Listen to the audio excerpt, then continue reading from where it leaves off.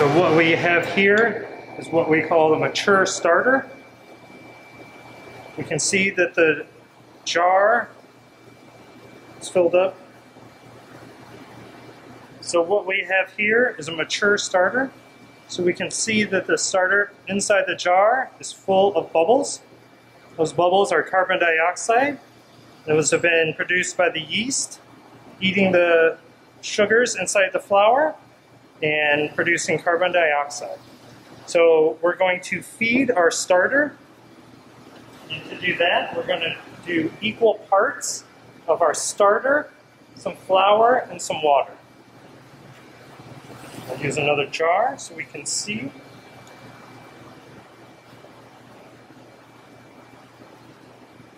I'm going to start by adding some water. I'm going to add 100 grams of water.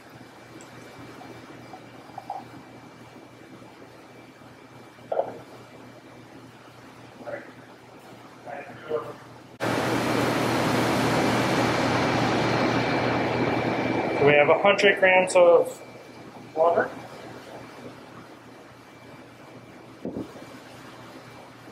Add 100 grams of starter.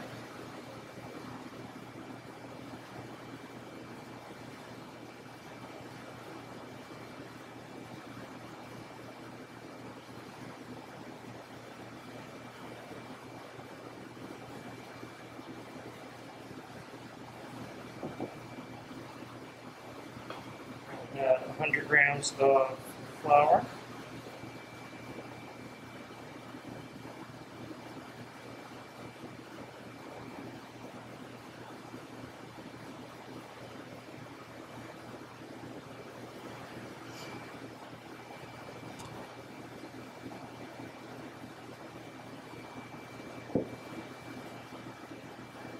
Mix this all together. Spatula.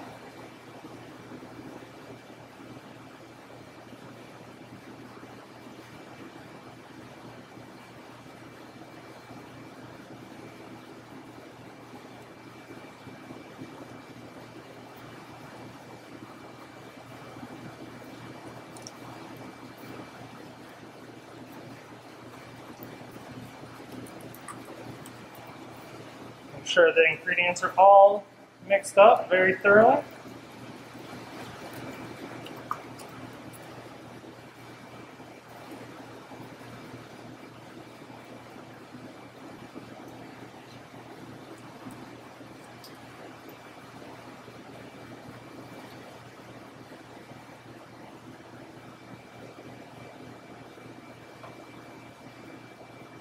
Now we can really see the difference between a starter that's just been fed and one that's had time to ferment and all the yeast activity inside. So if we look at the top, you can see that the starter that has had time to ferment is full of bubbles and fairly loose, and our starter that just got fed is rather thick.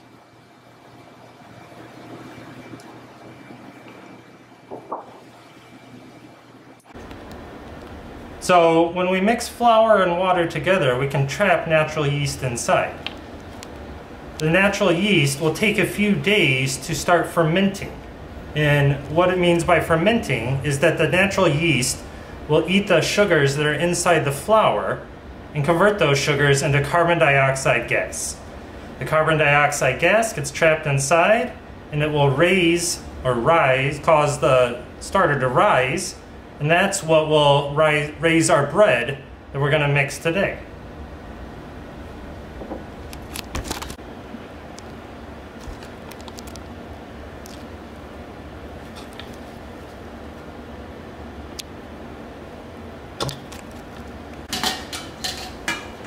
Yeah, let me know now.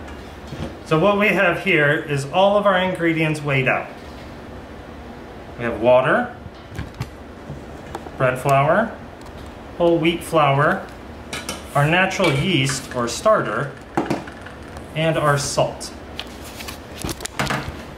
So we will start by putting our flour, both types of flour,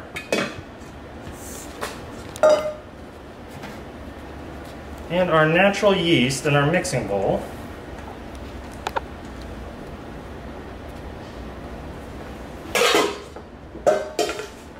We're going to hand mix this today.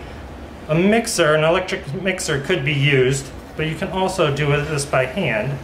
So we're going to start by stirring the water around with the starter and the flours. We're going to mix this until it starts to kind of come together in one big mass. You'll notice we did not add the salt. We're going to add the salt a little later because we're going to give our natural yeast a chance to start fermenting and eating the sugars that are in the flour. Salt will kill yeast. So because we are using a natural yeast that moves a little slower than store-bought yeast, we want to give it a chance to get going and do its thing. So I'm just going to keep kind of squeezing this in between my fingers, moving it around the bowl.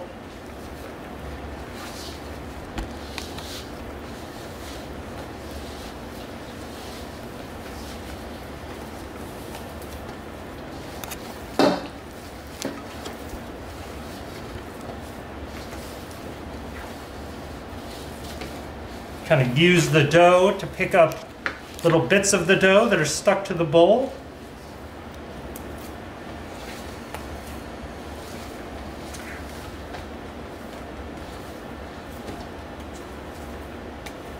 Now we have the beginnings of our bread dough.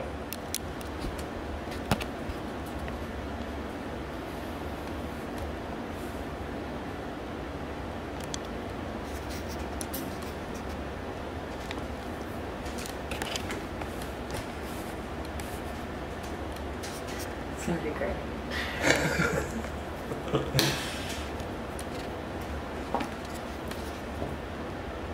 So we've been letting our dough sit for about 20 minutes, and now we're going to add our salt. So we can just put our salt in. Use our hands again, mix it up really well. We want to make sure we're distributing our salt all around our dough. And you can see the dough is starting to really stick together. We're trying to create gluten. Gluten is a network of proteins that are inside wheat and rye. And there's two proteins. One is called glutenin and the other is called gliadin.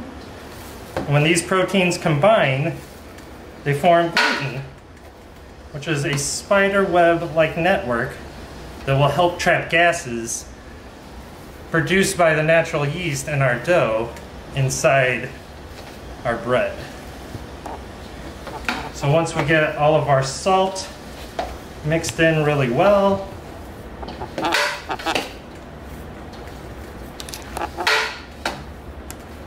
we will again give our dough a 20-minute rest, 20 to 30-minute rest, and then come back and do our stretching and folding.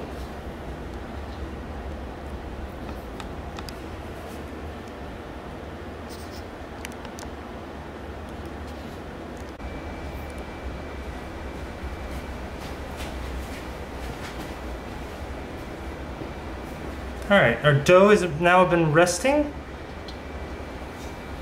for about 20-30 minutes. We're going to flour our work surface, and since we are mixing by hand, we're going to give our dough some stretches and folds to build up the gluten network.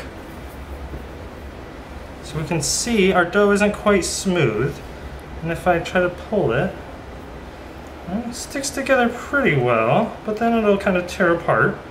So by doing our stretching and folding, we're going to really strengthen our gluten network. So I'm going to stretch, fold the dough over onto itself. And I'm going to kind of do that from each side of the dough. Final one here. Our dough over. And we can see this has gotten a little smoother. So we're going to give it another fold, about another 20 to 30 minutes.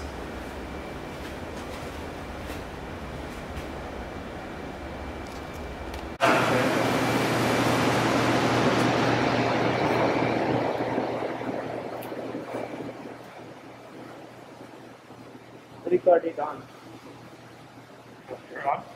So we're going to weigh out our doughs. We're going to weigh each one at 750 grams.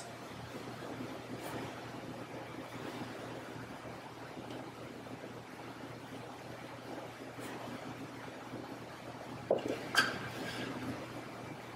we're going to do now is shape our bread.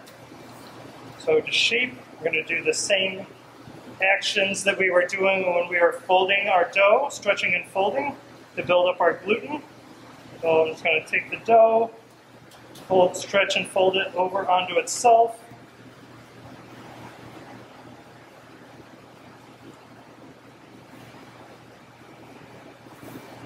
Get a little flour on my hands and give it final shape.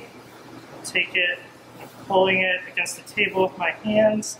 I can go in a circular motion. I can just pull towards myself, rotate the bread, use the table to push the bread against. We can see we have a nice firm, shaped piece of bread. I'll do our other loaf, our other round. Stretch and fold. Stretch and fold.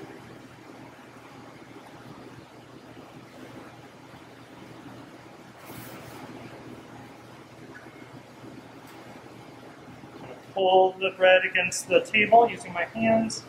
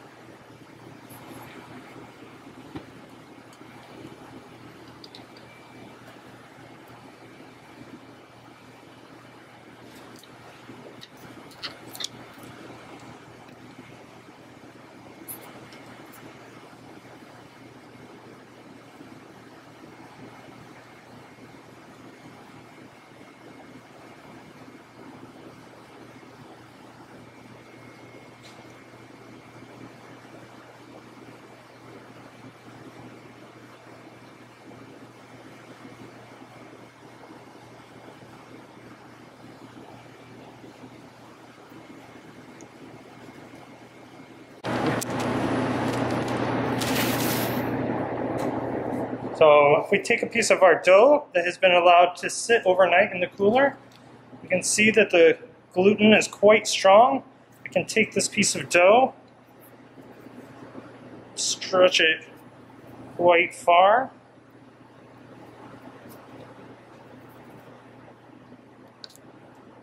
You can see our gluten inside.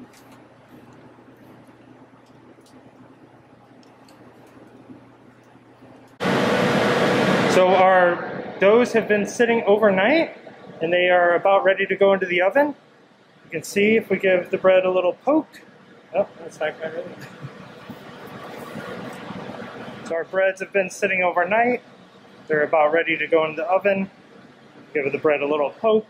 You can see it fills back out with the gas that has been produced inside the dough by our natural yeast. And now we will bake our bread.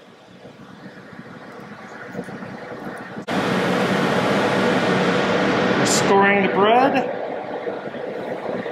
by cutting the bread with a blade. That allows for our moisture that's built up inside the bread to go out in one certain spot, and it'll make cool designs on the bread also. Use a razor blade, very sharp razor blade. Use it back up.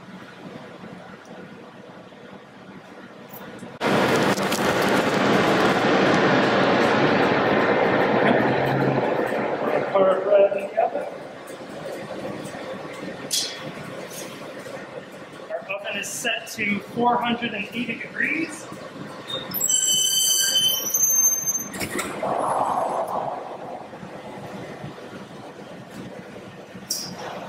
We're going to add some steam to keep our crust from forming right away.